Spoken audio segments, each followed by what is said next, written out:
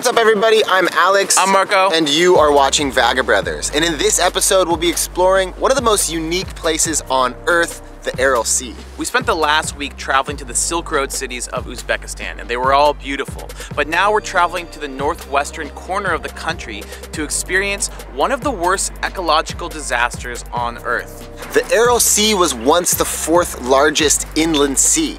Now, it's a giant desert bed full of rusting ships and broken dreams. What happened? To find out, we're hopping in these trucks and driving the last stretch of the road from Nukos all the way to the water's edge. You're watching Vagabrothers, and this is the journey to the Aral Sea.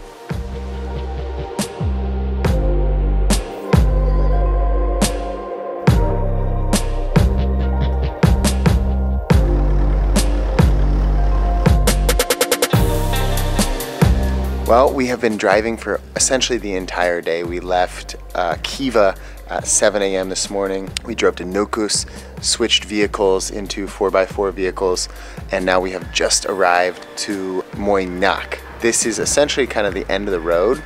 It used to be right on the water. It's no longer right on the water, but we're staying at a little guest house. We're gonna get some food, kind of get a lay of the land, and then go and take a look at the ship graveyard.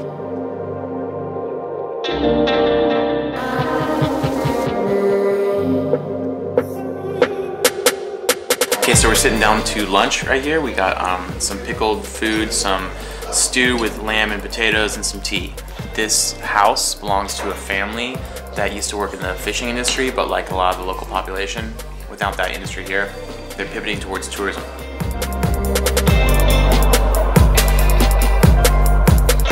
We've been looking on Google Maps to just try to put into perspective where we are, because we're kind of at the convergence of all of the stands, but we're in a place, it's called the Autonomous Republic of Karakalpakstan, which means the land of the men in the black hats. And if you do look on the map, it's pretty incredible because we are like smack dab in the middle of Central Asia.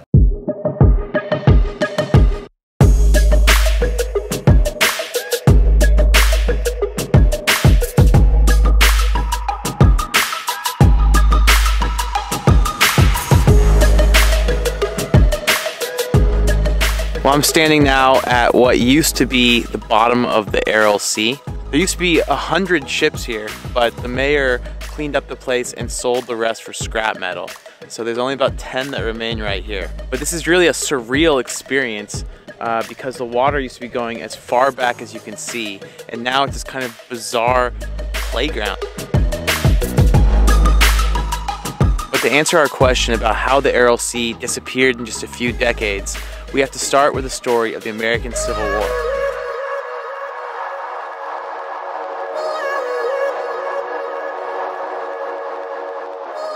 The story of how these ships became marooned 100 kilometers from the Aral Sea starts with the American Civil War. During the Industrial Revolution, the United States grew rich on cotton, grown in the South, picked by slave labor, and sold to European textile industry for a very high price. But when the American Civil War broke out, the supply was cut off and Europeans had to find a new supplier of cotton. In stepped the Russian Tsars, who saw the perfect opportunity to fill the gap in the market with their newly conquered lands in Central Asia, which could be perfect for growing cotton if only they could get water into the desert. So, they diverted some of the rivers flowing into the Aral Sea without too much of an impact on the environment. After the Communist Revolution, Lenin advocated for turning the area into a self-sufficient cotton belt of the Soviet Union, saying irrigation will do more to revive the area and regenerate it and make the transition to socialism more certain. And it worked for a while. In the 1930s, Uzbekistan was exporting cotton worldwide, and the area prospered. There were plenty of fish in the sea. Tourists actually came and visited the beaches here, and the Soviet Union was the world's leading cotton producer, with over 70% of it coming from Uzbekistan, irrigated by the rivers that flowed into the Aral Sea. Then in the 1950s, the Soviet government attempted an overly ambitious irrigation project that tipped the ecological scales too far. Between 1960 and 1980, the water levels here dropped 20 full meters, leaving the Moynock fishing fleet marooned and leaving the remaining seawater so salty that all the fish died. By 1984, industry in the area had dried up just like the lake, leaving Moynock and its fishing fleet a ghost town.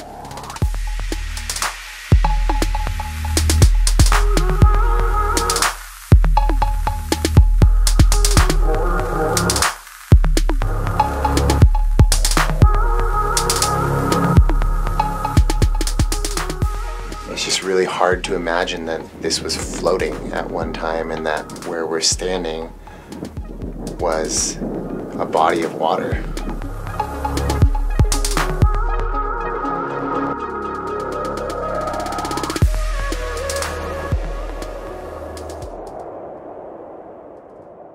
All right, well now we have swung over to the museum, the Ecological Museum, just to see what used to be here.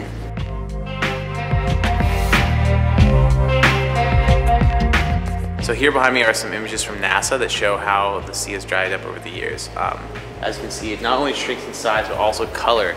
It's actually 100,000 tons of salt that's been mixed up with all the chemicals and fertilizers and pesticides that they used in irrigating the cotton fields that have made it basically poisonous, and that goes up in the atmosphere and it's been spread all the way around the world.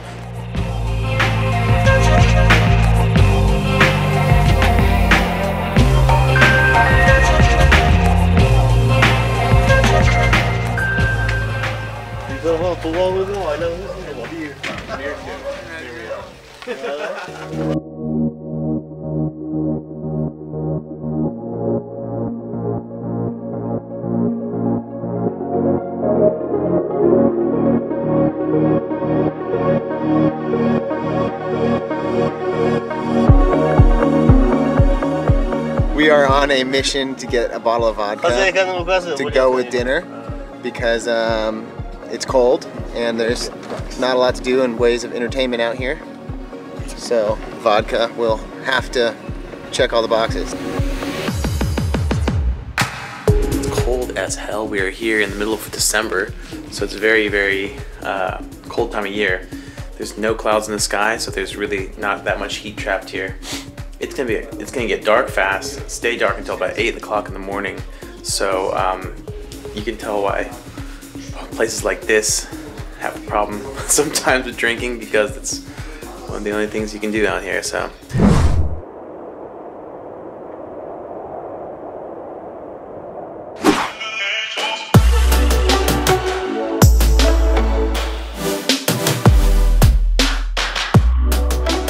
Well, it is 8:18 in the morning. It's minus 8 degrees Celsius outside. And we've piled back into the cars and we're leaving Moynock. And we're gonna be essentially driving into what was once the Aral Sea. The goal today is to reach what's left of the sea. It's over 100 kilometers away.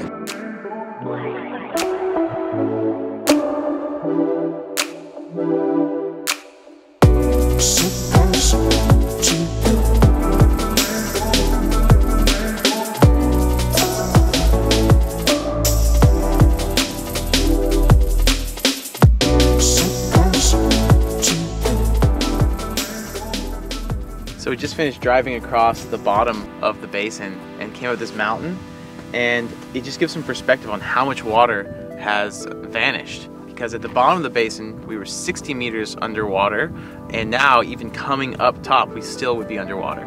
Yeah, it's insane to think that, like, this landscape, when you look at it now, you could never imagine that there was water here ever.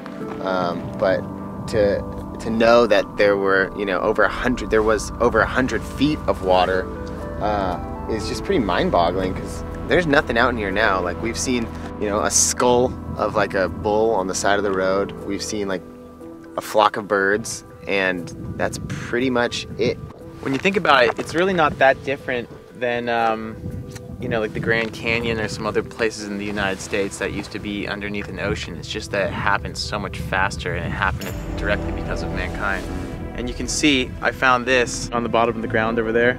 And this is something that, you know, you find in other parts of the world that used to be under the ocean, but in those other places, the ocean was there, you know, around the time of the dinosaurs, like hundreds of millions of years ago. And here, it's only 50 years ago, 60 years ago. Like our driver was saying that when he was a kid, he used to come out here and go swimming back at the fishing village we used to be at. And locals there definitely remember it being a normal port, and yet now it's so far from that.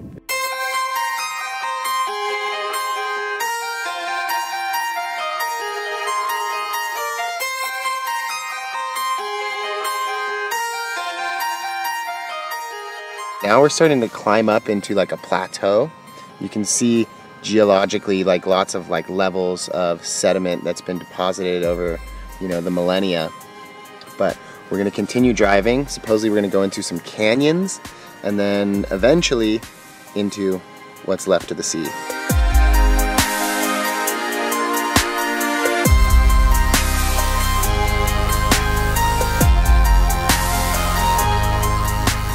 This behind me is what's left of the Aral Sea. It's now 1/10 of the size that it once was. Originally the 4th largest inland sea in the world. The situation today is not looking good. In order to fix this problem, they would have to stop producing cotton here in Uzbekistan, which is a major part of the economy, and it does not look like that's going to happen.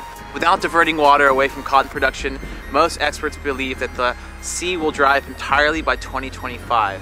The sand that's left here is toxic. It's going up into the air and spreading across the entire atmosphere throughout the world, and locals here have a higher rate of cancer, tuberculosis, and anemia because of the pesticides used in growing cotton.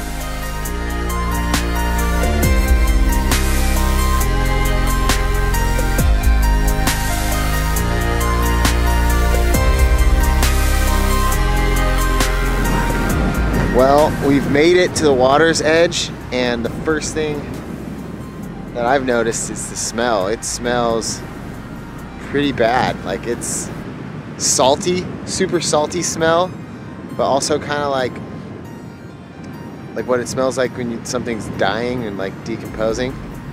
There's also this really large like gyrating foam. There's just foam coming off the edge of the sea.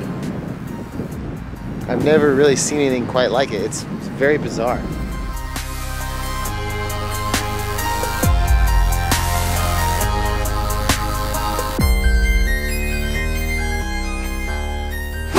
We've made it. We're here at the edge of what's left of the Aral Sea, and I feel sad.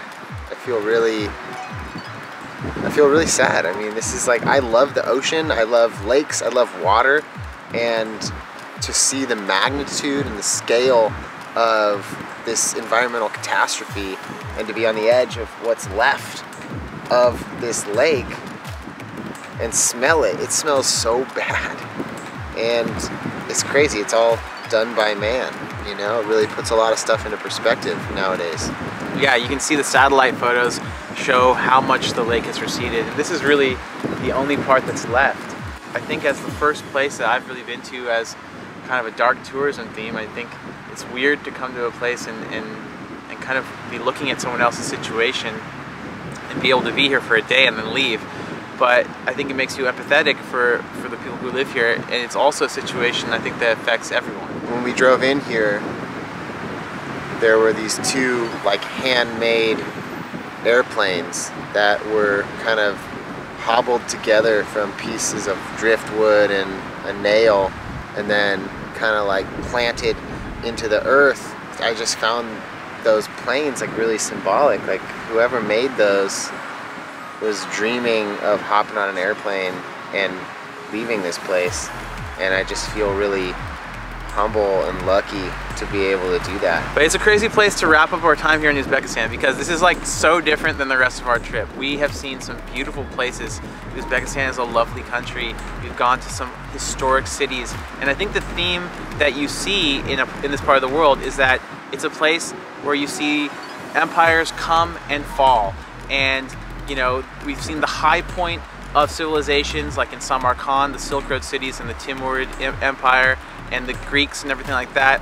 And then you see the low watermark of civilizations, and in a way, this is really the low watermark of the Soviet ambitions and trying to build mass, a prosperous region here, and then seeing those plans collapse into this. Honestly, I have enjoyed my time here in Uzbekistan. I think that this is a part of the world that gets overlooked quite often, and I doubt most people watching this would be able to find Uzbekistan on a map if given an opportunity.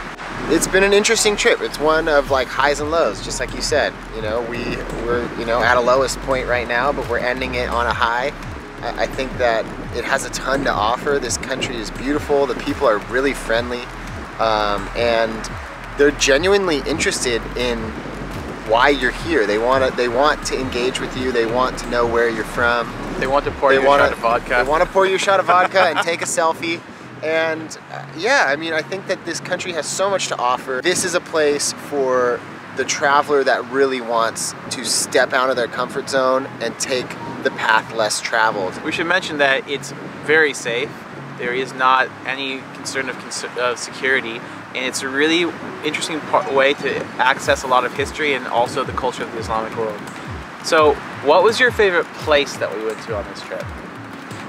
I really liked, obviously, the Registan in Samarkand was beautiful, but I really enjoyed Bukhara. I found Bukhara to just be super interesting. It felt like kind of Assassin's Creed, and then being able to climb up to the top of the minaret, that was like a once-in-a-lifetime experience. I don't think many people have done that, and I don't think many people are allowed to do that, and somehow we got the golden ticket and we're allowed in there, and I really enjoyed that. The food has been delicious. All of the like minced meat kebabs and the soups and the stews. I really enjoyed the Shahi Zinda in Samarkand. I thought that was really beautiful. Just the different types of architecture in a small spot. Just seeing all the geometric designs, like for me, like really appreciating the architecture here. And just going through the markets everywhere was just such an interesting insight into like the Silk Road and all that culture that really brought the East and West together. And I think my favorite moment was probably having dinner on Hanukkah with the Bukhari Jewish community. I think that was just like such a historic community that, you know, you see more in the United States in the diaspora and people emigrating from here to the United States, but to go back to a place that's been there, like a community that's been there since 1000 BC, was really interesting, and to have a meal with everyone on such a high holy day was quite an experience. I'd say on that note, if you guys enjoyed this video, please give it a big thumbs up. You know what to do, hit that subscribe button if you have not already, and in the meantime, stay curious, keep exploring, and we'll see you guys on the road. Peace.